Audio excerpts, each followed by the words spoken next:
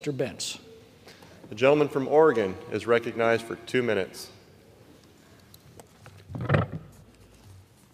Thank you, Mr. Speaker. I rise in support of H.R. 2.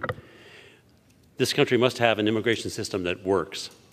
If our nation is going to compete with China, we have to have an immigration system that works. If our nation is going to continue to feed the world, we need a system that works. If our nation is going to continue to build infrastructure, roads, buildings, and structures that our economy needs, we need an immigration system that works.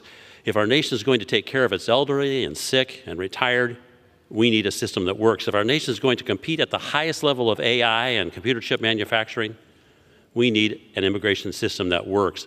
If our nation is to have an economy that's not starving for workers, we need an immigration system that works. But to have an immigration system that works, we have to have a border that works, and our border is broken. The hundreds of thousands of people coming across the border every day do not support an immigration system that works, do not reflect an immigration system that works.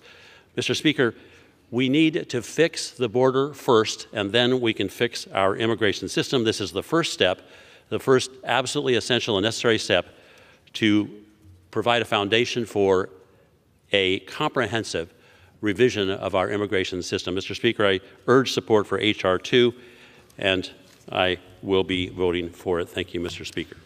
Gentleman